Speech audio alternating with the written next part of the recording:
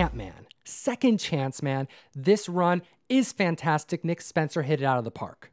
Yep, I'm also a big fan of the covers too. Oh, the covers of 1 through 4 have been wonderful, but the variants, we haven't even touched on variants of this run. It doesn't always happen like this where the variants are just as good. I would say some of these variants are better. I would agree. Let's go through them. First one is the Pearson variant. Oh, this is one of my favorites. This is like it's Scott Lang shrinking. He's already shrunk. He's small on like the bad guy. Right? That's the one with the mask. He's pulling like the ski mask off that guy's face. Yeah, it's like a close-up shot. He's already small, fighting crime. How do you fight that? Like a little guy on you? Yeah. Yeah, it's like a little bee. Like you ever have like a bee chasing you and you're like, what the hell is going on? It's because he's so punching small. you. Yeah, imagine if he had like this super strength. And I also like the movie variant. It's like a rendition of number 1, but with a Paul Rudd version of Ant-Man. Yeah, that was a cool poster anyway. That's a good cover to use. Now the Phil Noto variant of number 2. This is one of my favorite variants. That one it just looked classy, man. That blur effect. Right. Iron Man in the background is kind of blurry. It had a little bit of a depth thing going on, which you don't see a lot of artists doing. Yeah, and it also has like a different style of writing on the cover, and you have Hank Pym. Right, and Wasp. Very cool, classy. Now, the Darrow variant of number 2. This is probably my favorite variant of the whole lot. Damn, I was hoping you weren't going to say that because that one was my favorite too. The praying mantis? Yeah, with like the Robo Mantis. It reminds me of like a Fiona Staples style a little bit. Yeah. I kind of gave my hopes up, but then I realized Darrow's got some amazing variants himself. And we have this praying mantis with a Hydra symbol on the eye. Yeah. Ant-Man mid-fight. There was no praying mantis right? Yeah, that in wasn't this series. That would be a very misleading cover if I picked that up. But it's still really cool. It's so cool. Then we have the Katie Cook variant. This is probably my second favorite. Yeah, that's true. It stands out. The Ant Farm. What a good idea. It's cool. It's like a little kid drew a little bit of it too. Like you have a Ant-Man that's really small, very basic looking, but it's literally an ant farm on the cover. Thought it was Scotty Young at first. I did too. That's what I thought. Yeah, I definitely thought this was Scotty Young, and it wasn't. It's Katie Cook, and she knocked it out of the park with this variant. It's awesome. And these variants, by the way, are super low print. I couldn't find many of these on eBay. We move on to the Chang variant. Cliff Chang. Oh my God. This guy is amazing. I've got a little bit of a soft spot for him since I discovered him on New 52 Wonder Woman. He was the artist for that. If you were to describe his art style in one word, what would you say? Clean. Right? Clean, I think, is the word I think of. Yeah, it's just the line work. Nice comic book looking black lines that he uses. What's your favorite Wonder Woman issue of that run, like as far as covers go? Oh, man. The one with all the statues on the front. Ooh. I think it was 27. I believe it's 27. Wonder Woman, I know what you're talking about. There's like blood splatter on a yellow cover. Yellow background, yeah. Heck yeah. It's gorgeous. Clean is a good word to describe it. And then we have issue number 4, Dave Raposa. What the duck? Yeah. Howard the Duck isn't even in this series. No. But man, is this cover gorgeous. Like an old conquistador or something on the front. Like yeah. A couple of Spaniards, and Howard the Duck sitting around a campfire in black and white. Like it's like they just told him, hey, make a Howard the Duck cover. Just what the duck, whatever. It doesn't matter. You think it was like how they do, like right now, every cover has a Venom theme. Mm-hmm. I think Howard the Duck was getting rebooted back then, and now they just put Howard the Duck as a variant for every comic. 2015, wasn't Guardians of the Galaxy around that time? Yeah, the first movie was 14. There you go. So, I mean, it was definitely some ramp up of that character around that time. So it's fitting. And man, I'm glad that this cover was made. And that was actually the only variant cover of number 4. Yeah. Yeah. So it's some great variants. Super scarce, but they're affordable and they're out there. So keep an eye out. We had a comment from our last Ant-Man coverage, Ant-Man Second Chance Man issue number 3. What did someone say? It's from Ion Shivs. Ion, thank you so much for leaving a comment. We do appreciate it. When I went to Mark Brooks' booth at Fan Expo a couple years ago, he had the original art for that Ant-Man Taskmaster cover for sale. Yes, that Taskmaster shot is brilliant. My favorite cover from this run that's not a variant thus far. Me too, until we got to issue 4, and that's my favorite now. That's my new favorite. I want to know of all the variants we just showed, which one is your favorite? The audience, put your answer in the comment section below. Don't forget to like the video and subscribe while you're down there too. We move on to issue number 4, Ant-Man, Second Chance Man, Ryan's favorite cover, Miami Vice. Because they're in Miami. It makes sense. It does. So this story is split into two parts. So you've got the first part is the antagonists. Second part, protagonists.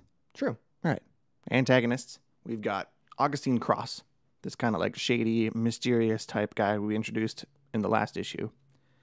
And he has kidnapped this heart surgeon, Dr. Sondheim, Erica Sondheim, to like, he wants her to operate on his dead dad, who's like stuck in a cryostasis chamber. So he's dead, but not dead.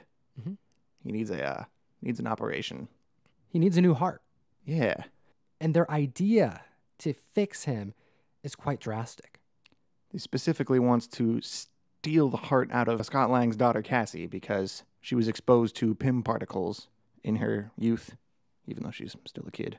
That's right. She actually has those particles in her that makes her heart special. It's able to grow and shrink. So apparently would meet the needs that this villain needs to survive. Yeah, his dad's heart like blew up, grew, and exploded, and that's why Dr. Sondheim had to keep putting hobo hearts into him. Yeah, because he kept burning through hearts. That's actually a really interesting thing to mention because this story is essentially a retelling of Marvel Premiere 47 and 48. Yeah. But they acknowledge within this story that it's a retelling of those issues, but taking place in 2015. It almost feels kind of like a reboot. It involves all of the same characters, and they're kind of in the same little operating room. It's like the same problem. Yeah. And even the same victim, Cassie Lang. Correct. And this doctor is being forced to perform this operation because her son was also kidnapped. Yeah. So Augustine Cross tells her, like, so if you back out of this operation, 2 kids would be killed if she doesn't. Yeah, her son would die as well as Cassie Lang. Ooh, brutal. So what is Scott Lang doing all the while? He's got to get his kid back. He's freaking out. Yeah, he's freaking out. He's stressed. Avoiding calls from his wife. Yeah, that's not going to be a good phone call. No, not at all. And he's got no one to help him. He mentions that he is called the Avengers and the Fantastic Four, and that they aren't even answering. And he's freaking out that like Tony Stark put him on a blacklist, like for the whole Billboard incident. Isn't that interesting? Like this is a story where it makes a world with so many superheroes and villains and so much crime, and then superhero teams to compensate for it believable. Yeah. There are heroes that are just so busy dealing with like multiverse problems. Yes, Fantastic Four are not going to answer the phone to help somebody whose daughter got kidnapped in Miami. Yeah, even if it is Scott Lang. Right? Yeah, like they've got, universes to save. Right. So no one's answering his calls. He's got to do this himself. Fortunately, he has some employees that can help him. He does. He's got Mr. Grizzly, who's helping him out in the last couple issues. He's quickly becoming my favorite character in this run. Agreed. And he has to help for one main reason. What's that? The security system that Cross Technologies has put in place is insane. Right. It's like built to keep Ant-Man out. Microscopic motion sensing lasers. It's not good. No. Detect small things. Sure. Sonic disruptors that would interfere with my helmet so he couldn't communicate with ants. Mm-hmm. Pesticide mists. You got to keep the ants out of the building. All run by an adaptive AI that gives Pimtech a run for its money. Ooh. So it's like this is made to keep Ant-Man out specifically, which makes sense because they are kidnapping his daughter and know that he's going to come. Right. So they need help. Grizzly can't be the only one to take them down. And we learned something really funny as well from Grizzly. Yeah, he's apparently a member of Supervillains Anonymous, which is like a recovery support group for supervillains.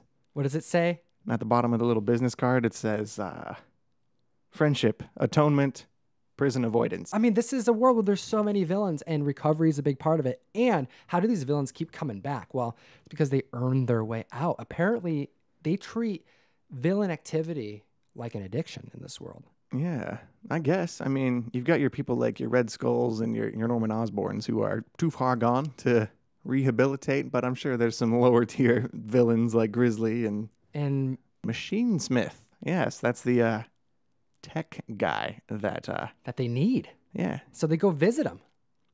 They go visit Machine Smith, and he is doing something pretty important. Doing something a little degrading, I would say. Well, someone's got to entertain the kids at a birthday party.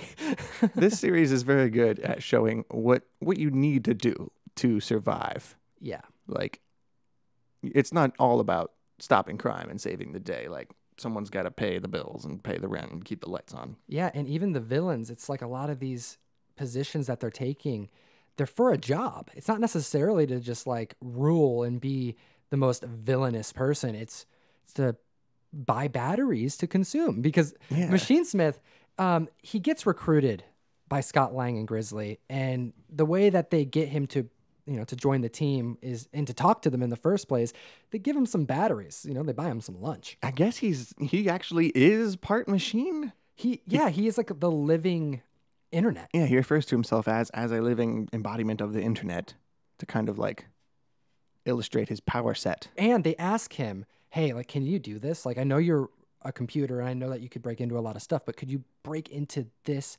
particular building with this system? Easy. He says, tricky, tricky, tricky. Yeah. Oh, that reference. Are you kidding me? They just put in a big Run DMC reference right there in the middle of it. Friggin' Nick Spencer, man. He's the man. Yeah, that came out of nowhere. I was not expecting that. With the glasses and the hat and everything. Oh, it's awesome. And yeah, he's like, yeah, we can do that, but I need a job. Yeah, like he wants a job. He doesn't want to be working kid parties. So they get their team together and they go and break in, but they don't break in just yet. This is my favorite page of the whole issue here, because we have this whole like conversation between Crossfire, the guy who kidnapped Cassie Lang, and his girlfriend. Yeah, she's like she sounded like an immigrant or something. Like she was spoken broken English, and she's like an alternate cheerleader for the Cowboys or something like that. Like, yeah, he's dating somebody who's a little famous, not really famous, and she's kind of hounding him about like what are you doing? Like you're running security for this guy? Like it's his nephew. I guess he's Darren Cross's brother, which means Augustine Cross is his nephew, and this guy's girlfriend is giving him crap for working for his nephew. And he's like, well, I used to run this place. I fought Hawkeye. Yeah, like I used to fight. Yeah, like I'm a big time villain. Yeah, and she's like, well, whoopity-doo, Hawkeye. Like, who cares? You're a third-rate Bullseye. What are you talking about? Your mom's right. I never should have gotten involved with you in the first place. Does Bullseye have a robotic ear? Like that's what he says. So take that. Yeah, like that's gonna really show her. It's great. And then he's like, he runs into Machinesmith. Machinesmith's like, hey, I just disabled all the security. And he's like, well, I should probably do something about this, but there's a guy in a bear suit about to break through this wall. Yeah, just heads up, That little panel at the bottom right. He's just done for. He doesn't even react when this giant crazy bear guy smashes through his wall. He just... He shrinks. He like just puts his head down. I used to be somebody. And he didn't. He fought Hawkeye. Yeah, like, he used to. Hawkeye's like a running joke too. Like, who's Hawkeye?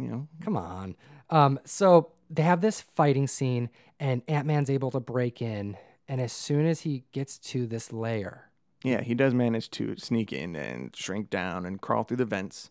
And he manages to creep his way into this operating room, but before he can really kind of get his plan off the ground, he gets squished or stomped on by Darren Cross, who is now resurrected and ready to go. Yes, he got there a little late. Hopefully Cassie's still alive. I'm assuming they brought him back to do the surgery. We have to get him out, so I think he still has enough time to save his daughter, but we're going to have to wait to find out in Second Chance Man issue number 5. Yeah, that's some next issue stuff. We got a little bit of a cliffhanger here because he is now squished between this giant guy's toes. Yes, I am super excited. We're moving on to issue number 5. Make sure to hit that subscribe button so you don't miss out on our videos. We pump out a lot of content. In case you haven't noticed, we do. We're active on the internet. Just like Machinesmith. I like to think that Machinesmith, if he had the opportunity, he'd do one thing. He would probably geek responsibly.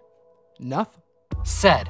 Thanks so much for watching the video. I actually just picked up a brand new collection, and oh my gosh, the keys are insane. And I'm going to debut them on Instagram, so you're going to want to check those out because they're all going in the mystery mail call.